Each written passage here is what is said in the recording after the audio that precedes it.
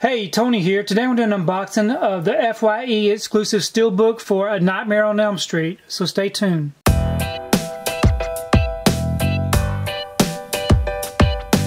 So today I received my copy of A Nightmare on Elm Street. This is the FYE exclusive Steelbook.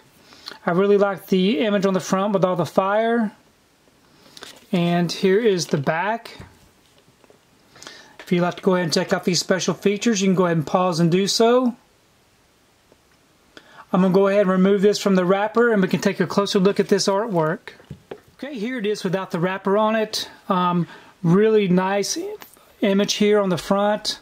It is a flat finish. Got a really good image of Freddy Krueger with the glove and all the fire.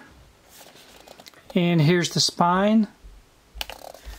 And just a very simple back with Never Sleep Again on it. We open it up and we have just a regular black Blu-ray disc.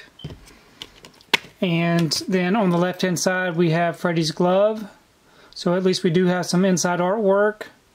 But overall I'm very pleased with this and very happy to have this one in my collection. So I've gone ahead and I placed the Steelbook inside this plastic bag. This bag will protect it from getting scuffed up on the shelf. I do have a link below if you'd like to check that out where I get these bags. Overall, I'm very happy with this Steelbook. I've seen A Nightmare on Elm Street, the remake, only once, so I am looking forward to checking that out again.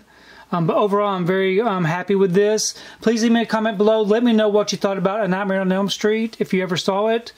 Do you prefer the original over the remake, which I would probably think that most people enjoy the original. Leave me a comment below. Let me know what you think about this unboxing. If you like what you saw here today, please give it a thumbs up and share the video. If you haven't subscribed to my channel, I really appreciate it if you would subscribe. If you do subscribe, please remember to hit that notification bell so that you can be notified every time I upload a new video. If you haven't found me on my social media accounts, I'm on Facebook, Twitter, and on Instagram, so you can find me there, and we will see you next time.